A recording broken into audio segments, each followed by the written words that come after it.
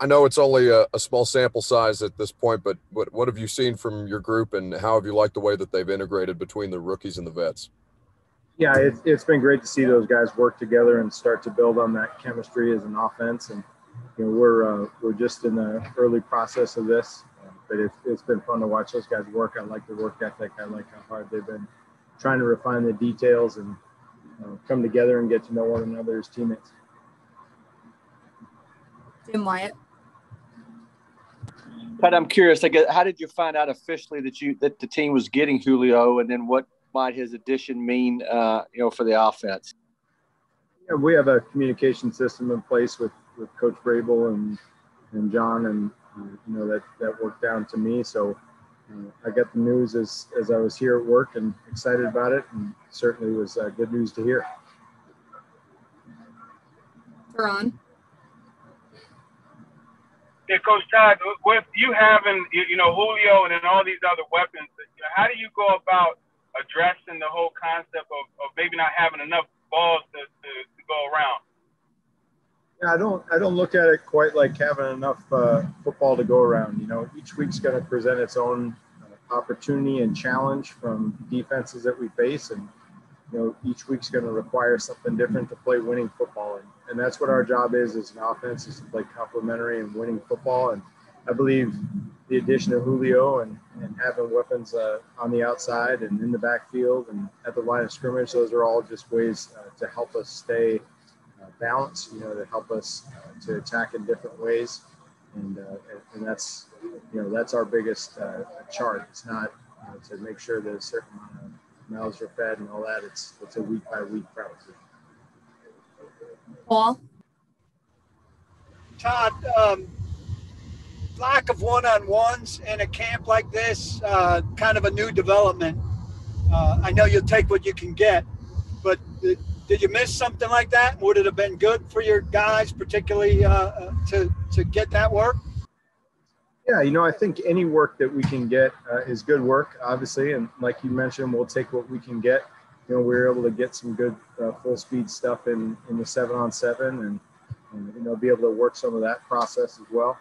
I love one-on-ones because you get a chance to go watch guys compete, but we weren't able to do that at this time. And so we made our adjustments and got better where we could.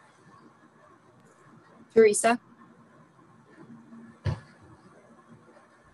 Todd, with the addition of Julio, the offense such that he kind of fits into what you've already kind of been planning to do this year? Or do you maybe go to the drawing board and it's like, this guy gives us a chance to maybe do some extra things with the offense? Well, when you're dealing with a skill set like his, I think there's certainly times that you get excited about maybe something that he could do or has shown over his career that he can do. But we don't change our foundation or our scheme just for, the addition of a player. I'm excited that he has history in a scheme like this in his time in Atlanta. And, I think that that's going to help transition a little bit, and it's going to, make it a little bit easier for us to highlight some of those skills that he has and in different ways that he's done in the past. Gentry.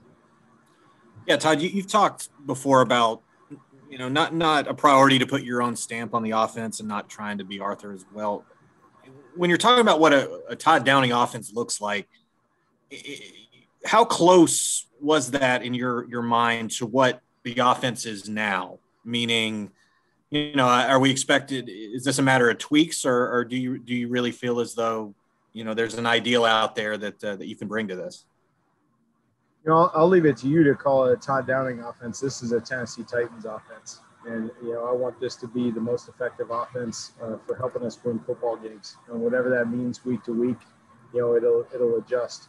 My vision for this offense is simply that we are, a disciplined, high effort, high energy, sound football team, and that we go out and help our team win ball games by not doing stuff to get ourselves beat. And the rest of it's going to fall into place. As I said, it turns into a week-by-week thing. But this certainly isn't a Todd Downing offense. It's a Tennessee Titans offense. Joe Rexrode. Yeah, Todd, kind of followed up on Teresa's question. I mean, would you say that you know, those three guys in particular are, I guess, an elite trio, an extreme trio for the other side to look at on a given week. How much of an advantage could it be? And what do you think you'll see, you know, from defensive coordinators this year in terms of trying to adjust to that? Yeah, I don't really get into ranking trios or groups of players that I've coached or am coaching now against anybody else in the league. You know, our goal is to be better each day that we go out there. And my hope is that those three grow together with the rest of the skill guys on offense, and that they, you know, create a bond and a cohesion with the offensive line and with Ryan, you know, and that they're able to accomplish their own personal goals, you know, through a selflessness to the team. And, you know, that's my biggest challenge for those guys and for myself included. You know, how defenses want to play us, I'm sure we'll get some different looks. I'm sure we'll get some unscattered things and possibly some looks that we wouldn't have gotten if Julio wasn't here. But, you know, our job as a staff is to put together a sound game plan each week, and we'll try to be ready for whatever they throw at us. Two more, John Glennon. I was going to ask you about the. I'm sorry, John. I'm having a tough couple of time those long hearing. shots, kind of the tryout guy. Okay. Any better? Yep, gotcha.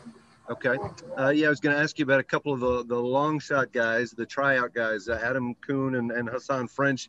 Wonder if you've dealt with guys like that before that, you know, hadn't played college football, and sort of the challenge, you know, same time you're trying to get a team and an offense ready, but you're also trying to basically teach these guys a lot. Also, how do you go about doing that? Yeah, I was telling this story to a couple guys earlier today. But early in my career, when I was with the Vikings, I was on the staff when Brock Lesnar tried out in training camp. So it's officially my second former wrestler that I've been around. But, you know, both those guys have an incredible work ethic. You know, they're both in really good shape, obviously. You know, they're both hungry. They're both high character individuals. We're working really hard to learn the positions and learn our scheme. You know, and I'm excited for them and their opportunity. Both of them are approaching it in a very professional manner, and you can tell that, you know, it's no accident that both of them had success in their respective other sports. We'll see where it goes from there. You know, like I said, guys that are working hard, and will have an opportunity. So excited to see what they do with it. Last question, Ben Arthur. Hey, Todd, in what ways does, you know, kind of adding a star receiver of Julio's caliber maybe open up the playbook for you, just because of kind of the coverages that you guys may see this year? I think that, you know, remains to be seen a little bit. But certainly when you add a weapon of his caliber, it creates some fun opportunities from a game planning standpoint, and gives you a little bit more flexibility. So we're excited about that, but I'm also excited about the rest of the guys and how hard they've been working at the wide receiver position. You know, Josh Reynolds has been in here every day working. You know, those other guys, Marcus Johnson, you know, and Chester Rogers, and, you know, all those guys are out there, you know, working extremely hard. Cody Hollister's been working his tail off. All those guys that have put in the work. Freddie Brown, all those guys. You know, I'm excited to see what they can do, and I think that with that competition in that room, we can finish with a well-rounded position.